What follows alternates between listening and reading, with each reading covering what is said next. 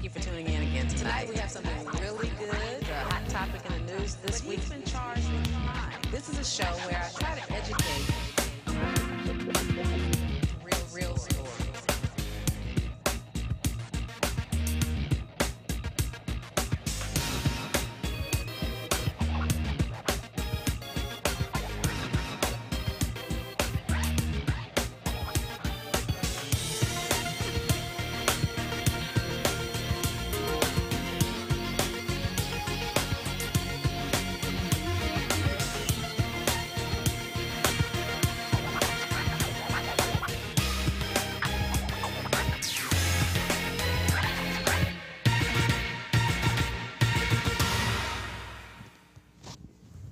Thank you for watching Truth and Justice with Vivian King. I'm excited tonight because I have a lady on that I've been trying to get on all year. Her name is Kathy Griffin Grinion. And I'm excited to talk about her. I'm excited to be here to tell her story. She's led an exciting life, and now she's doing good things for women who are prostitutes, habitual prostitutes, charged with prostitution in the Harris County Jail. She's developed that program. I also have with me attorney Jim Sullivan. Jim is a criminal defense lawyer that focuses primarily on juvenile law. He's board certified in juvenile law, but he does criminal of any kind, adults and juveniles. So let's get right to it, Kathy. I want you to tell us your story. Who are you? We hear so much about you. You're so famous. Tell me who you are. Tell us your story and what brought you from a little girl to be sitting here right now helping people in the Harris County Jail. I am a little girl who wanted to be an adult way before my time, just like most people. And then as soon as you get to adulthood, you start saying, they say, how old are you? And you get 22 and you go, oh, I'm 19. Nobody told me that I was going to be an adult for the rest of my life, and I was only going to be a teenager and a child for a very short period. So my part in... Where are you from? Born in Inglewood, California, raised in Hattiesburg, Mississippi, came to Houston, Texas at the age of 16 on a scholarship to Texas Southern University. Wow, you were really young. So you advanced growing up in Mississippi. Yes. I advanced so much that my first boyfriend was a professional football player at the age of 14. He was 28, I was 14, and I bet your mother didn't know about that. She didn't. When she found out, she told me it was the saddest day she'd ever had since her mother died. And I thought I was grown because this grown man liked me. At 14, but you're beautiful, so I can imagine how you looked at 14. But it was amazing that's the fine line there. And I reform prostitutes, human trafficking victims, and theft reform, and people that have been molested or raped or had, you know, that kind of travesty in life, that, you know, strippers and any of that. And amazing, out of all of the thousands that I've worked with, most of this dysfunction and this what I call like a demonic seed, almost sexual demonic seed that gets implanted before a male or female child is fully and mentally developed. If somebody has tampered with them before they're at the age where they understand what real sexuality is and sexual relationships are really about, it starts a system of spiraling downward. Because so at 14, you had a 28-year-old boyfriend. Yes, I did. So that definitely, football player, pro football player, so that definitely exposed you to a sexual world you should not have known at 14. Should not have known. Because if you had a 16-year-old boyfriend, you would just both be discovering. Even if he'd had sex already, you'd still be discovering. But 28, I mean, he's had a lot of women by then, so he can manipulate you mentally before you even know what's going on. And I thought that it made me special. And he didn't rape me. He didn't take anything because I wanted him to. Right. But mentally, I was not capable of knowing what I wanted, but you couldn't tell me that then. But that planted the seed for all of the things that happened and took place in my life and started the rise to the fall. But it didn't stop you from making good grades and graduated from high school at I was 16. happy. I had a grown man. I was, oh yeah, I was, yeah, you know, because I thought I was okay. Right. So you graduated, but you didn't try to get married or have babies or anything with this grown man. You went on to handle your own life, which was very independent of you. Yes. So tell us about college. Were there any pitfalls there? When I got to college, I got raped on campus. Wow. Because the same man had his adult girlfriend and he impregnated her with twins, my heart was crushed. So at this point, I only was interested in athletes. So I would be the girl to go after the athletes, which I became like some people just want doctors, some people want lawyers. I wanted just athletes because that's what I knew. And at 14, that's what you had? That's what so I stuck with what I knew. So did you like, when you came to college, did you only like college athletes? Or did I married a pro football player. Oh, okay, I didn't know that. Yes, I did. How old were you then? 20, just turning 21. Young, beautiful. Was he already a grown man, or was he graduating with you when you were graduating? He was a couple of years older than me. I was an adult then, and so was he. Okay. I didn't love him. I just loved that he was a football player. Wow. And he had gotten drafted. Wow. But what I didn't know is he had a notorious drug habit and an alcohol problem. And so that didn't work. So the 80s was, that would have been early 80s, so that means that's the cocaine days. So it was a cocaine habit. It started, being totally honest, as a child being the choir director for the choir, and we go on the church trips, we would spike our Hawaiian Punch with Boone's Farm, Apple Hill, Mad Dog, Muscatel, all that stuff. I remember those days. Then we could really be singing because we'd be drunk as Cooter Brown. But, and I have to think about that in the times that we would experiment with marijuana, because marijuana, I don't care what you say, is a gateway drug to especially children. Right. Especially children. Now, there are responsible adults now who use marijuana for medicinal purposes. Right. I get that. But as a child, we weren't using it for medicinal purposes. We was using it because it made us eat, and we was giggling, and we was high, and we thought that was, you know what I'm saying? Y'all know, and Jim, I want to let you talk, but you know, this is a call-in show, so someone's calling in. So let us take our first caller. Caller, thank you for calling on so early in the show. You're on. Caller, you're on. Hello. Hello. I just wanted to give some props to Kathy Griffin. Thank you. She is such a wonderful human being. I have a cold, but I have watched her mature from the time that she made this change in her life. Well, thank you so much for calling. And how much she loves God, and how much she wants to help her fellow man. Okay, well, I appreciate you calling, and I'm sure Kathy does too. Please keep watching. If you have a question, call us back, okay? Thank you so much. I do. I have one question. Yes, ma'am. And talking to the receiver, don't talk into the phone because we hear the echo. Okay, all right. What's the question, ma'am? I had one question. I wanted to know, how did she make the turn? When did she determine to make the turn to helping others? We're going to get there. Keep watching. It's an hour show, so keep watching. Now, we're going to get there. We just started off with her life, and we're going to get all the way through. Give us till about 30 minutes. You're going to stay with us for the whole hour? Okay. Thank you. Let me let you come on in. Jim, you want to say something? Well, just from listening to your story so far, I mean, as far as the alcohol use that you were talking about, if you're in the South and Tennessee, the kids I knew were using the Canadian whiskeys and all kinds of stuff. But I also agree with you as far as the marijuana use. I mean, it is definitely a gateway drug. Even though I personally wasn't into drugs, I knew so many people who were. And if it usually start off with weed, and then they want to say, well, let's try and get higher, try some pills, try some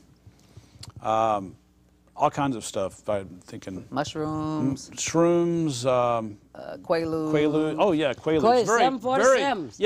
Very popular. Quaaludes Very popular very back popular. then. Yeah, very popular. Molly's. Christmas trees. Oh, Right. it was So real popular. yeah, and so I absolutely agree with you, and that's when I talk to juveniles today and to my clients. I mean, but to the parents, it's kind of to warn them of just what you're talking about, that it's so addictive. It's so And, you know, addictive.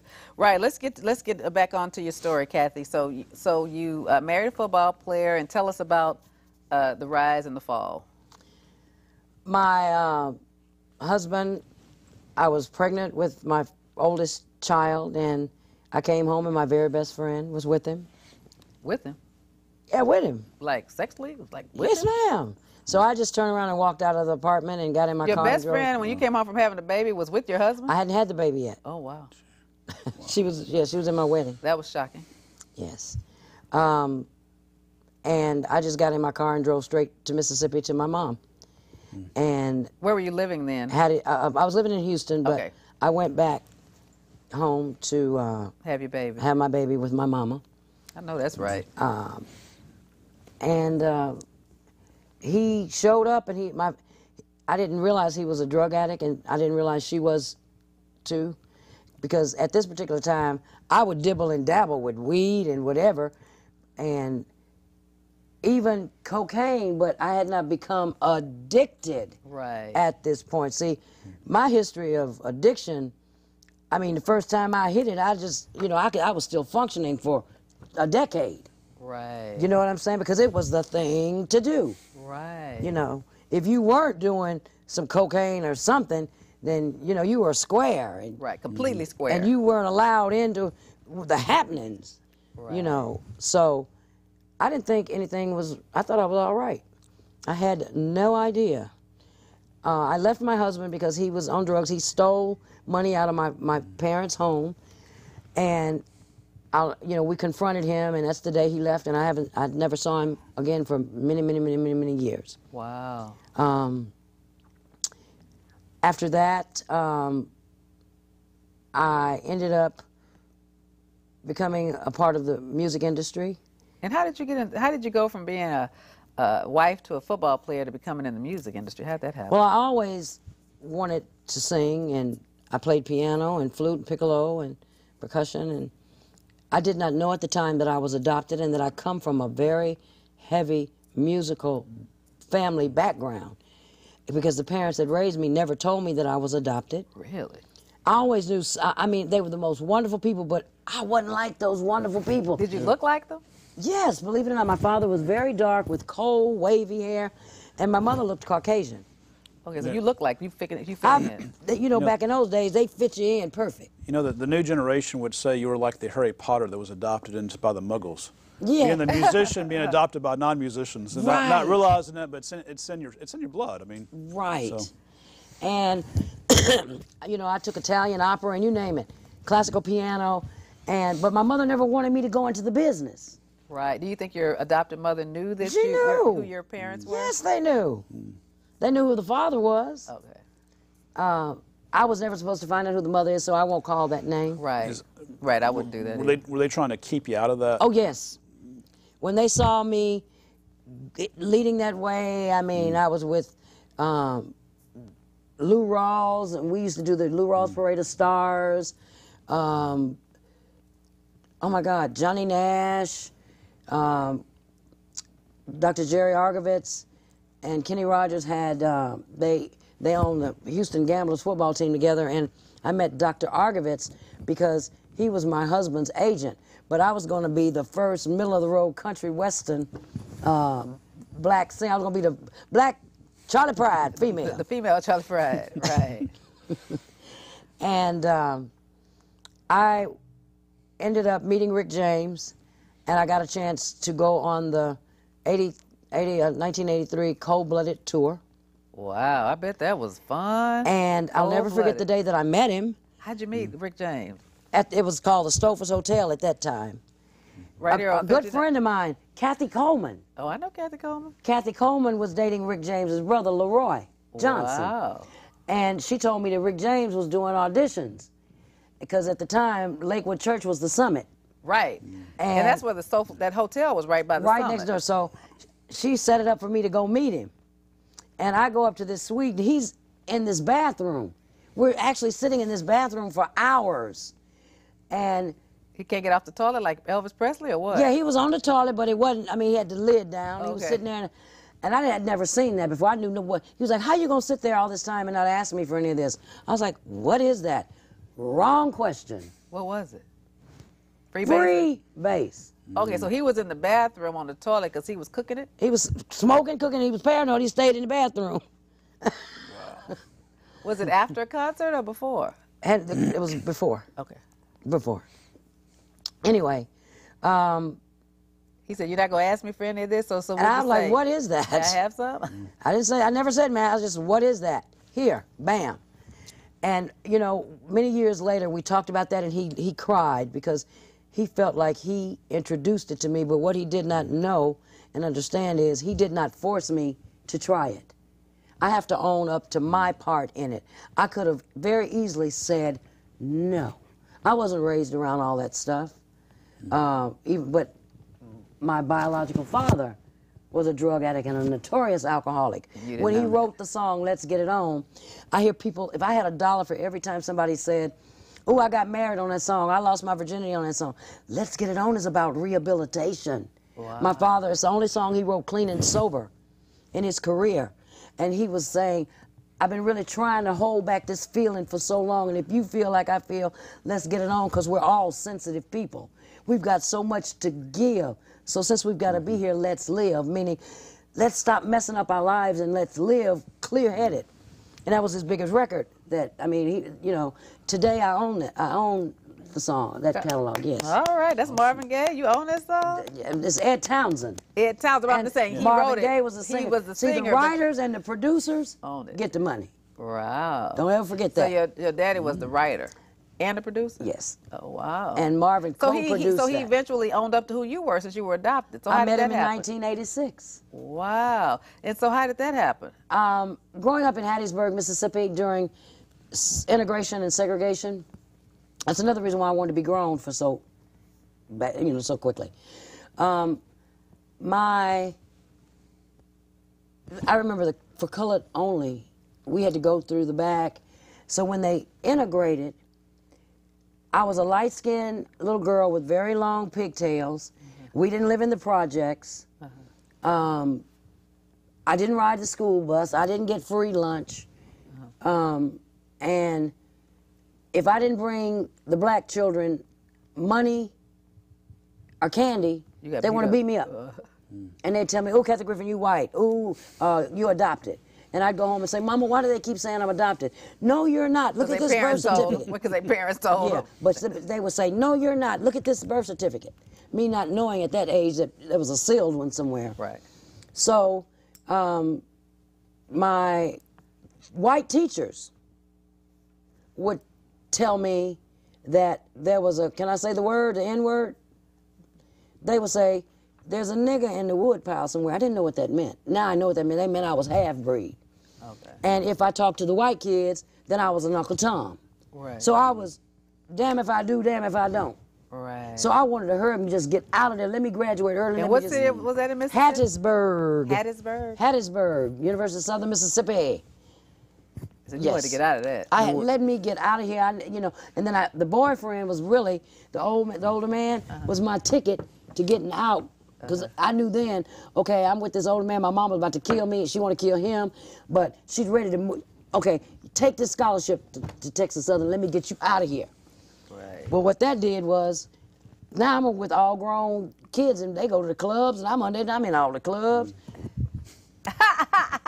I'm a majorette at TSU. Wow. Oh, my God. I was in radio, television, communications, and theater. I just set I set myself up for. You were having a good time, though. Yeah, but I was, because I thought that's what time it was. Right. And then I was always, I did not have the word no in my vocabulary. My biggest downfall, because I wanted to please people, because as a child, I had to pay people not to beat me up. Right. I wanted to pay people to be my friend. I wanted everybody to like me. Right. But, because I loved people. Right. And why y'all don't love me? I wanted to be accepted. Mm-hmm. Right. When I found out that I was adopted, I was 26 years old. Wow. Okay. And finally somebody told me, and I went to my... How did you find out? Somebody told me that you really were adopted. Go ask your grandfather, and I did, my mother's father. And he said, I thought your mama should have always told you. Right. I went home, I'm excited at this point. More family, because it was just me and my brother Nathan Griffin. It was just the two of us. And I always wanted 12 kids or a house full, because those big families seem to be so happy. Right. And, oh my goodness, you know, I was all excited. And she said, he had no right. She never wanted me to know. So finally I got her to tell me who my father was. And what's your father's name? Ed Townsend. Ed Townsend, okay. And I was, Hubert Laws and I were very good friends. And I knew if anybody would know, I could call him and ask him, well, you know who this Ed Townsend guy is? Is Hubert Laws related to Lou Rawls or no? No. But I've heard of Hubert Laws. My father, believe it or not, produced Lou Rawls' very first album. Okay. Interesting. Interesting. Oh, it's crazy. So you went and sought out your dad? Yes, I called. Hubert Laws told me how I could reach him. I called him. I'll never forget that day. I said, hello, is this Ed Townsend? He said, yes, who's this? I said, do you remember Dr. Owens? He said, yes, who is this? I said, this your daughter. Well, who is Dr. Owens? Dr. Owens was the doctor that delivered me and his other two children. They had planned it so that the doctor that delivered me would keep me and place me with the family, because the family that raised me, my mother could never have children, and she wanted a baby. Here I come available, and then I look like them, and my adopted father owned a gas station, and the doctor bought his gas from my dad, and I was on the front seat of this car, and my dad says to the doctor, whose baby is that? He said, yours if you want her. He said, well, let me go call my wife. And he said, baby, you got to see, she got a big old head, she looked just like you. And she said when she walked in and she saw me, bam, she knew that I was her. She said, but if she knew then what she knew now, she'd have put me back on the doorstep. She'd have left you on that chair. She'd have left you on that front seat. But everything came, so when I you understood everything. When you told Ed, I'm the baby you left at the hospital. He says, I've been trying to find you forever. I found out that my biological name was Cherry Gale Townsend, which I had been named after my father's wife. You got to understand, my mother was white, and my father was married and black in 1960. Wow. That wasn't no work. She can't say who her biological mother is. But did he tell you who it is? He never told me, but did you ask him, or he just wouldn't say? He always told me he couldn't remember. And people kept. But a family member told me. And interesting enough, let me just say this: the reason why I don't seek her out is because. Is she still alive? As far as I know. Okay. And he's dead, right? Yes. Okay. I lost him the year I got sober, 10 years ago. Wow. Yes. The sad part is none of them, the parents that put me through the 21 rehabs, drug rehabs that I went to. I got 21 rehabs? I got a doctorate degree in rehabology, honey. You went to 21 rehabs? Oh my God. Oh my God. So 83 is when you met Rick James, so that's when you got on crack, on dope. Yeah, because they called it free base, and I never had no free dope yet. It wasn't no free base in it at all? At all. No, it was some base in it, but it wasn't free. So from 83 to 2003? Yes. Wow. Wow. Let me ask you this. That first time that you got high on the coke, was every trip thereafter an attempt to match it? Yes, because I'll never forget when I got that first one, I was a whole new person. Just like when I lost my virginity to this grown man.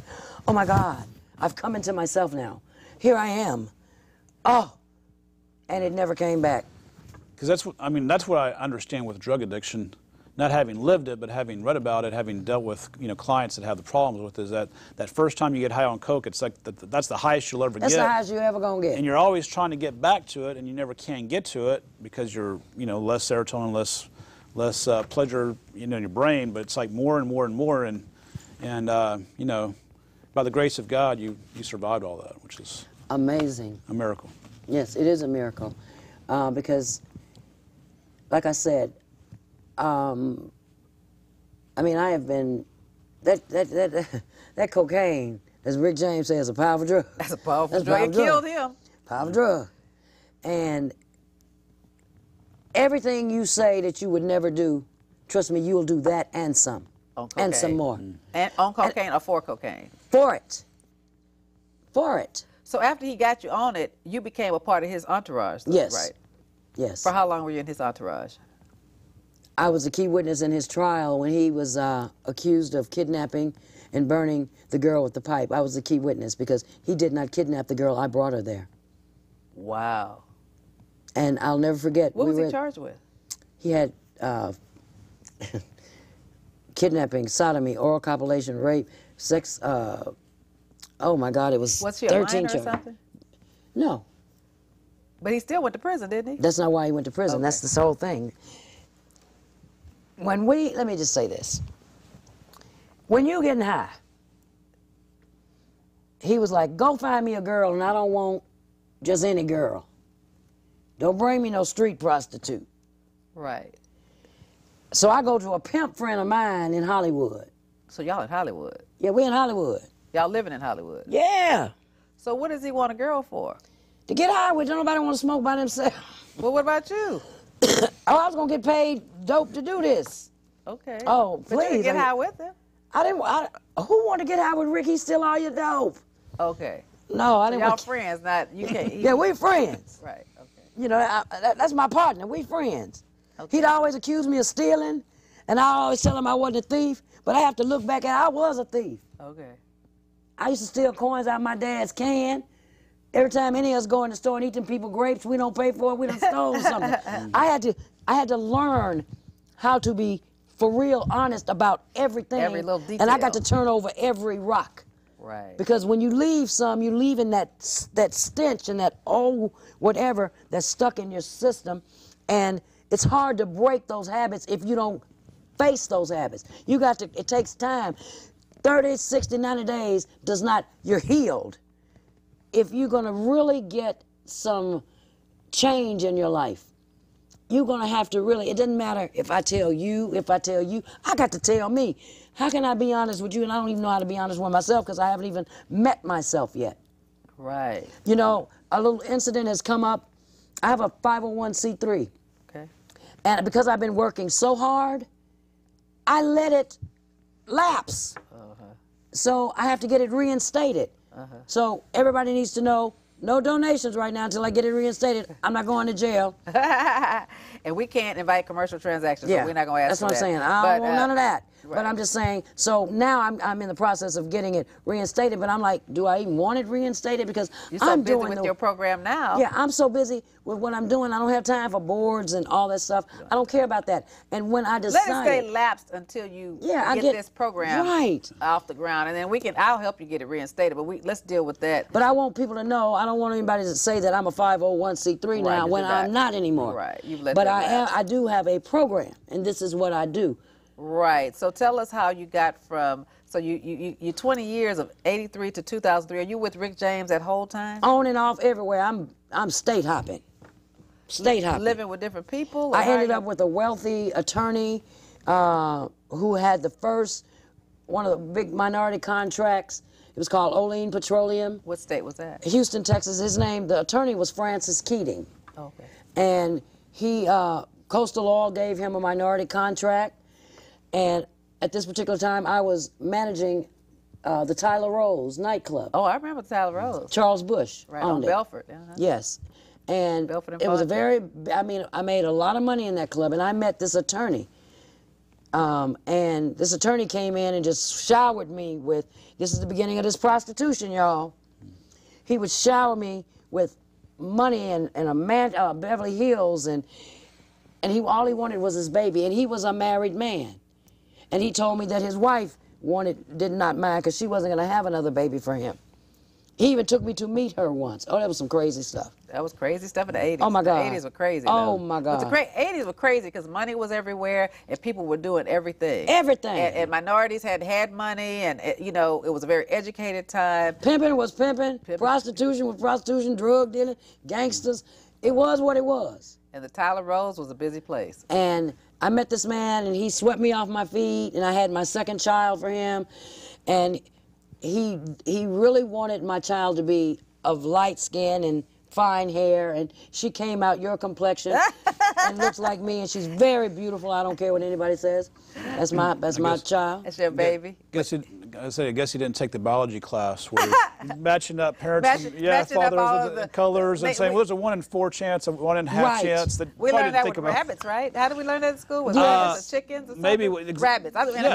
We learned it with rabbits. Because you know how rabbits have all those different colors, like a white one, a black one, and you kind of mix them up. And by the way, I was going to ask you a while ago when you first started talking about you started then stealing and doing things that you never thought you would do.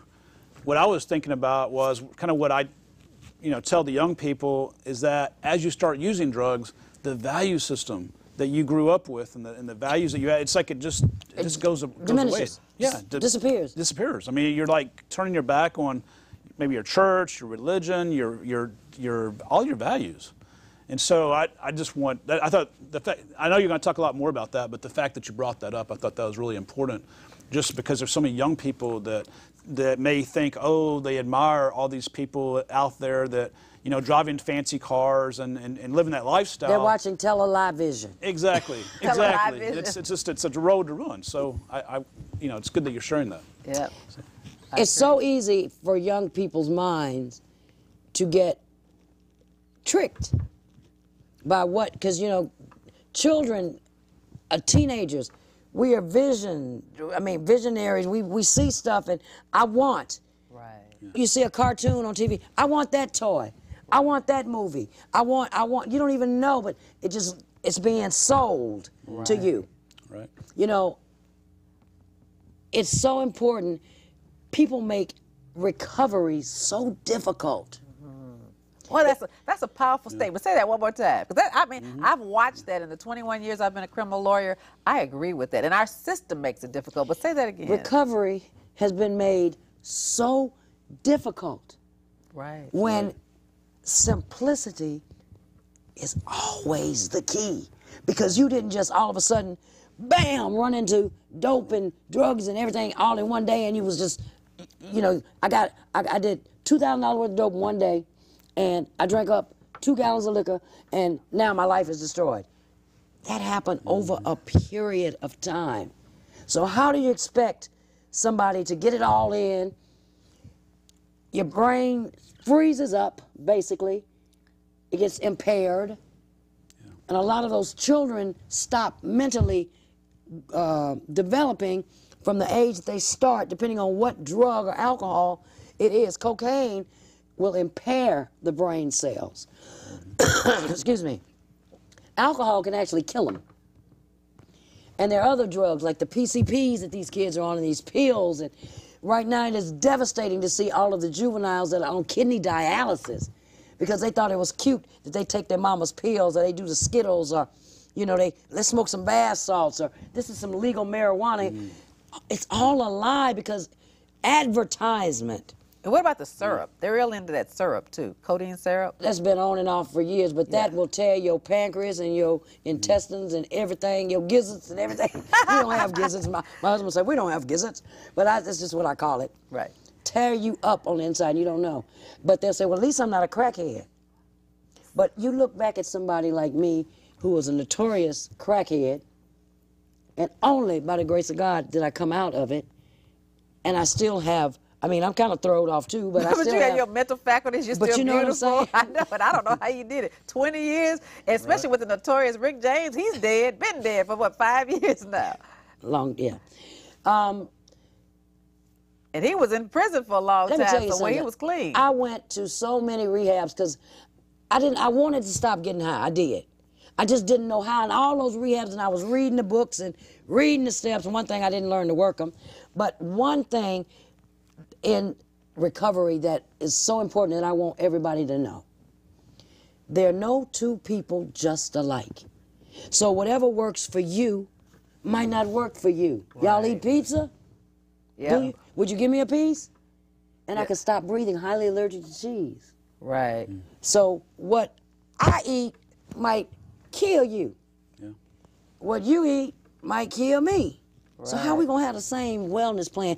And the population that I deal with, which is sex industry, prostitution, human trafficking, theft, and a lot of them as juveniles, started prostituting at a young age because some of them were touched and they were threatened. If you tell, Right. or you're going to be in trouble, or this is Right. just going to be our secret, Right.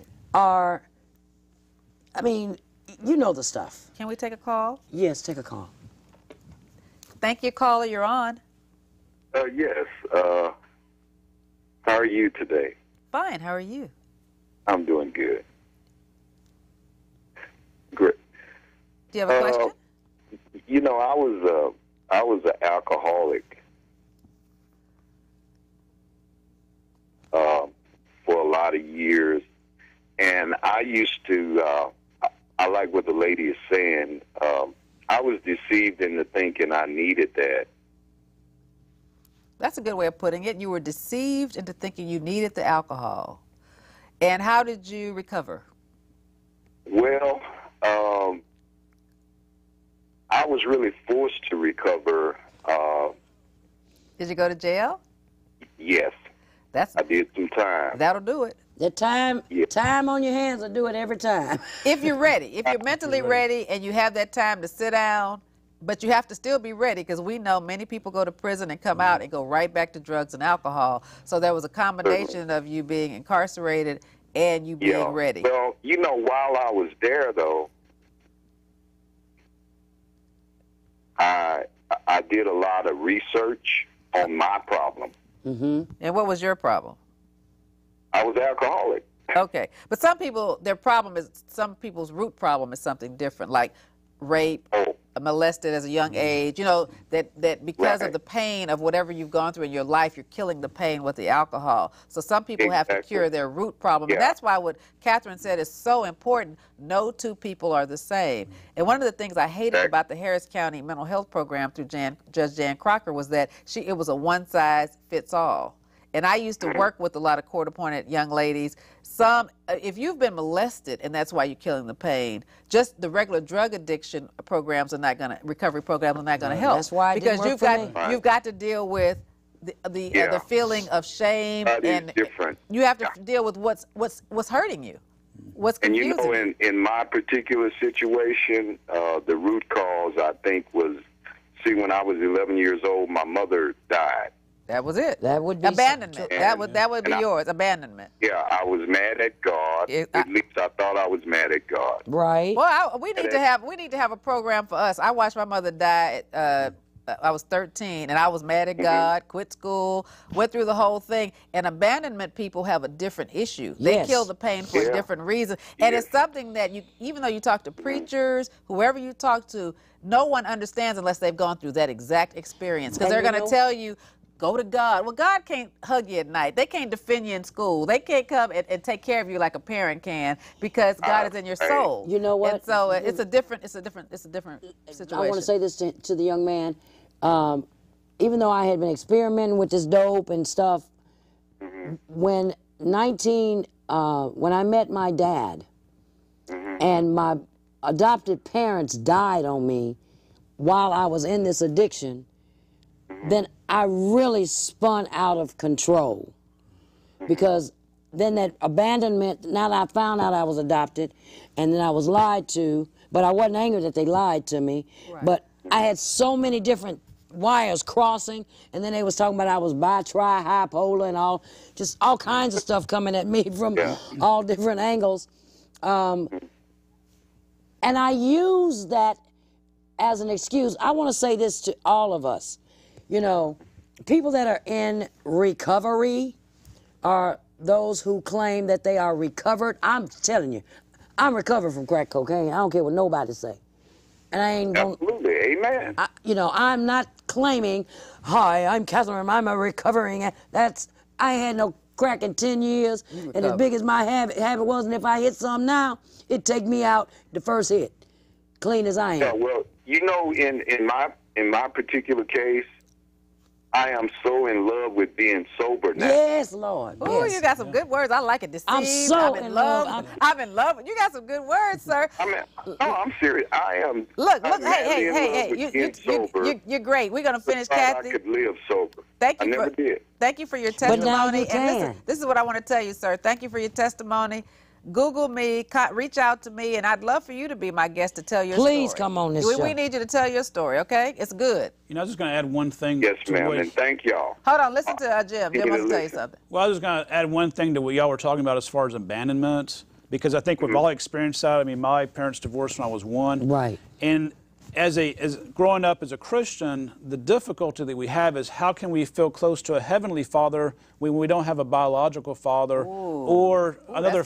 You better say that. Ooh, you better say that figure. again. That's a powerful statement that's right powerful. there. That's powerful. Yeah, but that's always the disconnect. How we can feel close, believe in, feel close to a heavenly Father when we don't have a biological and earthly father. Exactly, Right. because if you're not raised by your own father, it makes it that much more difficult to have that connection. If you can't touch a father and reach one, how can you feel close to one that you can't even see? Right. That's in the atmosphere. It's a difficult reconcile. Exactly.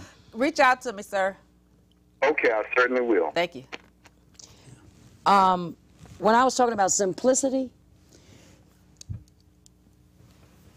I'm going to ask you all a question. Sure. What's the biggest song ever written in life? It's sung every day. Happy birthday to you. There you go. Yeah. You thinking. Yeah. He got right on it. Yeah. Simplicity. I was thinking that, but I was Happy Birthday is the biggest song ever written in life. Right. Sung every day, every hour. But you know, he's smart. Most people don't get it for a few minutes. I was thinking of something. I was thinking about the Barney song, yeah. I Love You. But you know, you're reaching. Because people want to be loved. And we're I was thinking reaching. about that. We're reaching for something, and it's right here. Right. If you have a rule, let's just say inmates and juveniles and adults that are incarcerated, they tell you no trafficking and trading. Let me give you my soup for your milk. Let me give. First of all, that is against the rules, right? Right. But they do it all day long. Right. Right.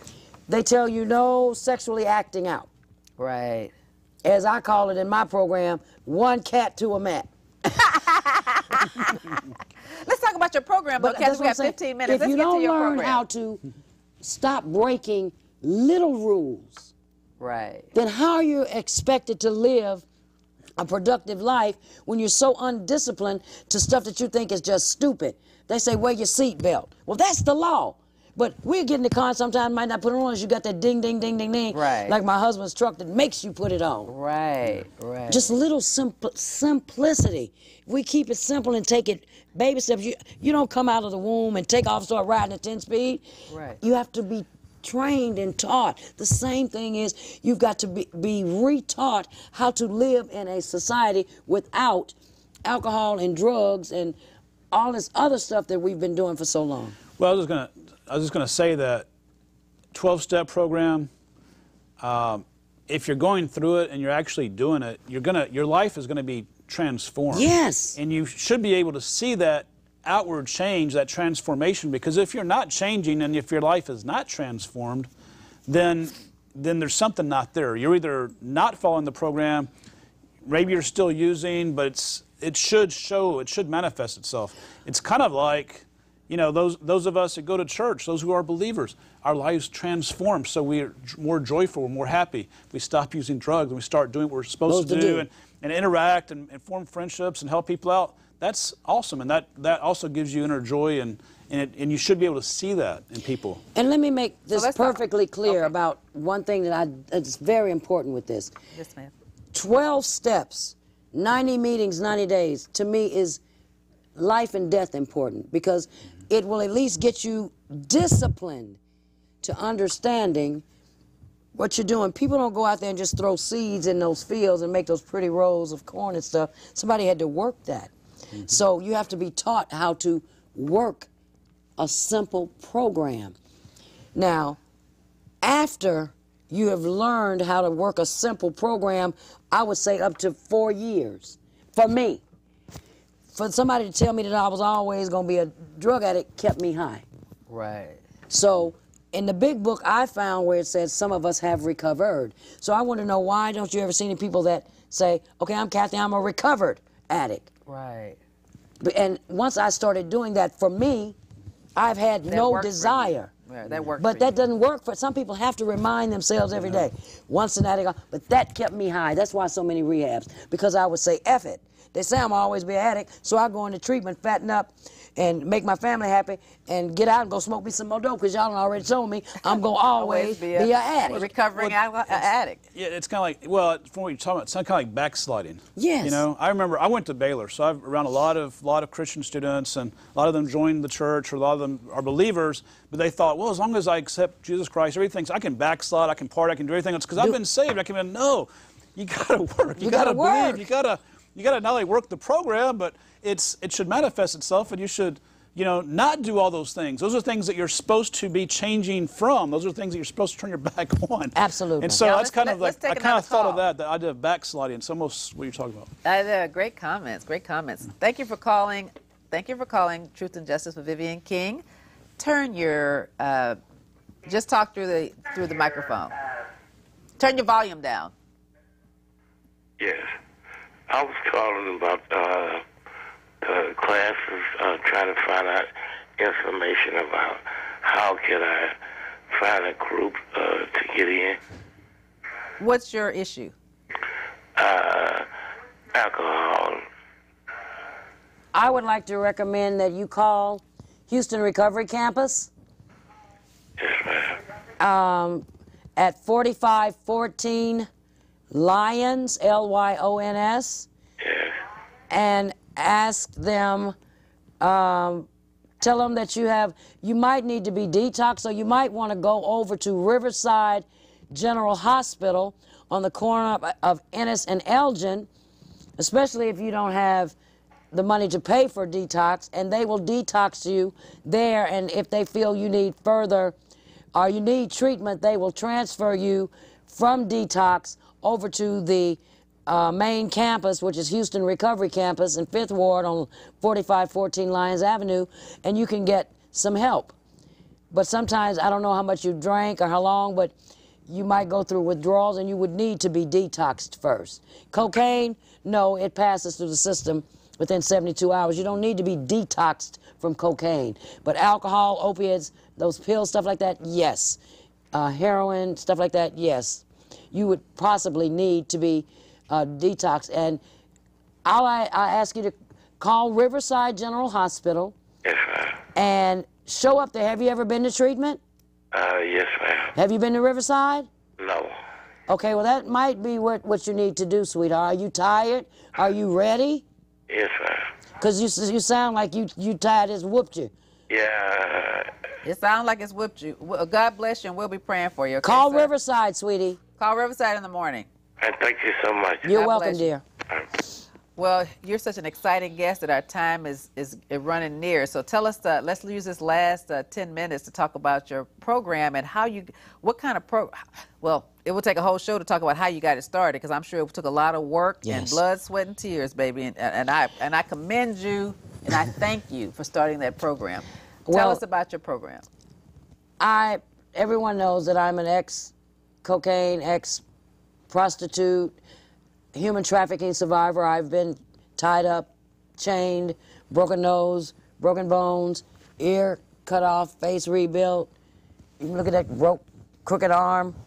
All the skin has been peeled. Yo, God, yes. Walked around, fed dog food, forced to do things against my will. All in those 20 years you were on dope? Yes. Also prostituted from every level, from being in the high-end call girl, escort service, to behind the trash dumpster, rockstituting, doing whatever it took. To get a rock? Yeah, to get high. It didn't matter. It did not matter. And all of those treatment facilities that I went to, I wasn't really allowed to address the issues of the prostitution and the rape and the molestation and the abuse and my heart being broken and the abandonment issues. And maybe I shouldn't say I wasn't always allowed, because I didn't know how to open up to a lot of that stuff. And then when I started my career of going in and out of jail and prison, you know, I had to figure out, I don't like this, but I don't know how to stop this. So I had to ask God to help give me a way to turn all that misery into a ministry. And because of this specialized population, it's so dark because it's the sex industry. Right. It's pimps, it's prostitutes, it's johns, it's all, you know, human traffickers, it's, you know, bouncers and strip joints and pornography and pedophiles and rapists and all of that stuff. It's so dark. How could I make so many people were going through the same things that I had been going through? I had to be able to put it into a perspective where peer to peer, meaning I get you in a room with everybody that's been through almost, you think you're the only one. You got secrets you don't want God to know, but he already know. And once you get to hearing, you be like, oh, well, that ain't so bad. I mean, that happened to you, and you thinking yours is the worst. Oh my God, I can't tell anybody. And then you hear something, oh my goodness. And then you hear something else, oh my goodness. Now you're comfortable. Okay, so we've been there and done that. Right. And who better to help somebody pull strength from each other instead of pulling life out of the communities, walking up and down streets where children have to go to school. We prostituting half naked, just terrorizing neighborhoods and communities. How can this be brought to the attention of us first? Don't worry about what people are going to say about us. People are going to talk about us forever. Everybody's not going to like me. Everybody's not going to like you. Everybody's not going to like you. But until we learn how to like ourselves and understand anything that we've done from this second on back, I don't care what it is, it's history. You cannot undo what you've done. You have right now. And we can plan on whatever time we have left on how. If you're really sick and tired, then I have to really go in and help you learn to deprogram all of that stink, all of that mess. I look at my program as the colonics. I go in and clean out all the old boo-boo.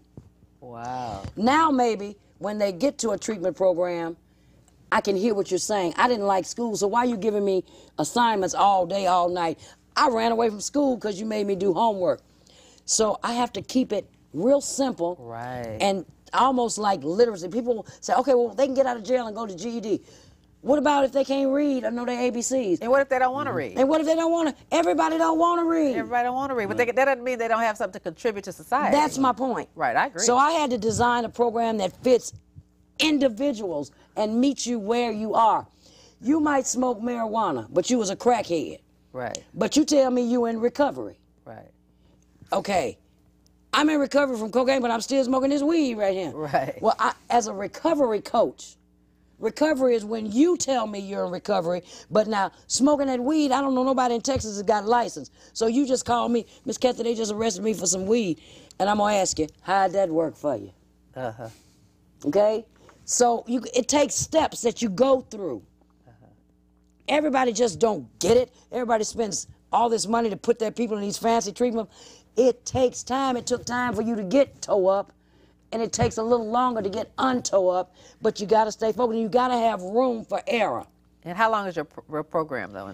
In the Harris County Jail, and I'm so grateful to Sheriff Adrian Garcia, and I'm very grateful to the District Attorney Mike Anderson, and all of the judges and attorneys that they have allowed my program to be a part of the reentry at the Harris County Jail. So who pays you, the county? Yes, as I'm a contract. You're a contract with the Harris County? Under the chaplaincy department right now. Oh, the chaplain, okay. So that's where Adrian Garcia found the money? Yes. Through this chaplain program? Yes. Like the Christian part? But reentry is a little separate from chaplaincy. Okay. It just happens to be under the chaplaincy department. Okay. Because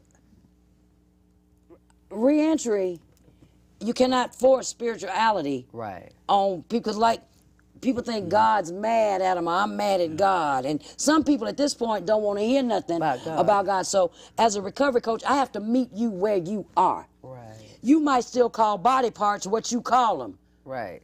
And under the chaplaincy department, you can't say those things.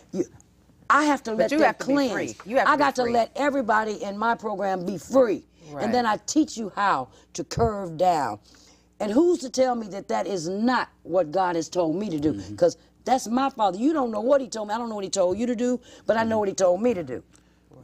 Just because you don't believe. And we have 4 minutes, but we want to get to a good spot. Well, I'm going to say, God has been calling you, been calling me, been calling everybody throughout their lives. Yes. It's just that we've all been resisting throughout our lives. But Absolutely. the call has always been there. We've got we feel it. We just turn our backs. You know what? That's why I was saying the thing about the nonprofit thing. I ain't worried about the money part. I've been doing this for years for no money.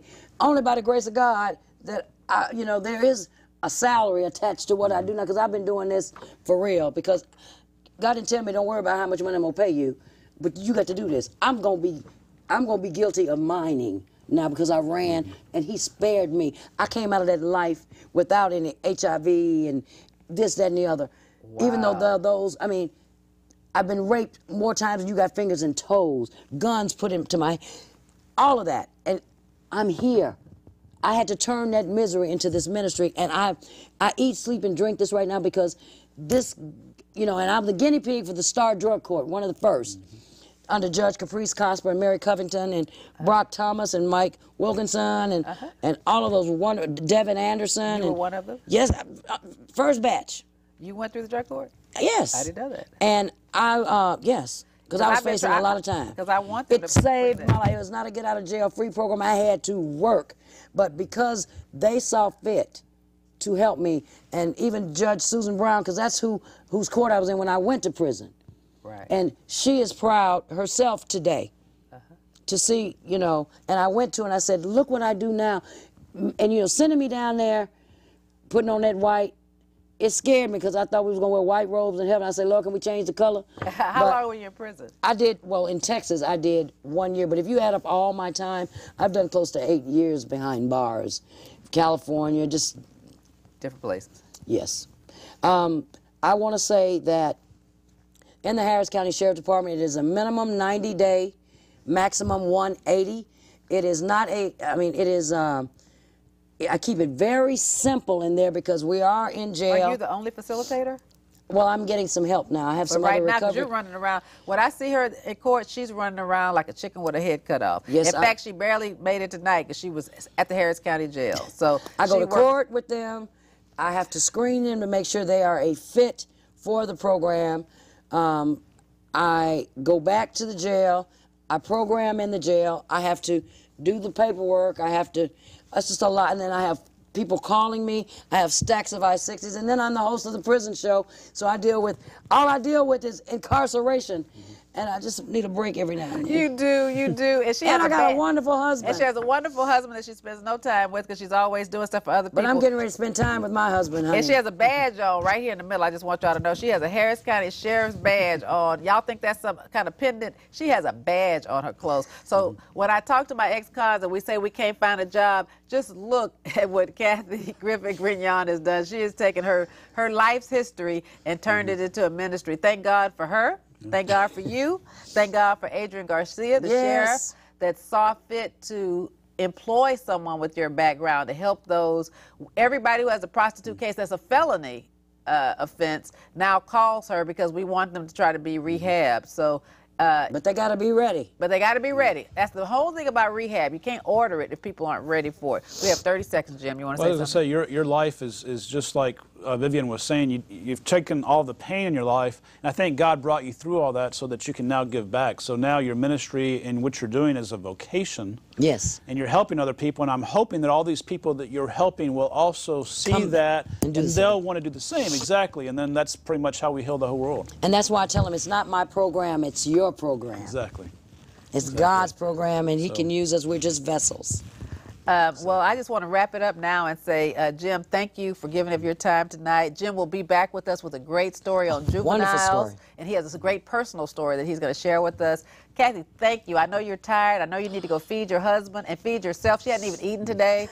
So thank you so much for giving of your time to share with my audience, your audience, our community, where we try to educate people about the criminal justice system, the good things that are going on in the jail, where we try to help people. You know, I finance this program to try to help my community because I want to tell your story. I want us to learn. I want us not to make some of the same mistakes that we've all made and know that there's a second chance out there for you. And I want everybody to know that she has never really been given her props like she should because, y'all, she works just as hard, if not harder, than me. And her heart is so big and so giving. And it's just an honor to be able to sit on the other side of this table with you. Thank you. I think you are fabulous. I'm so glad I'm really, really getting to know you. Thank you. And I need more people to get to know you, because if you ever run for anything else, we need to make sure that happens. Thank you so much. Thank you for watching Truth and Justice with Vivian King. Thank you for tuning in again. Tonight we have something really good, a hot topic in the news this week. We've been charged with crime. This is a show where I try to educate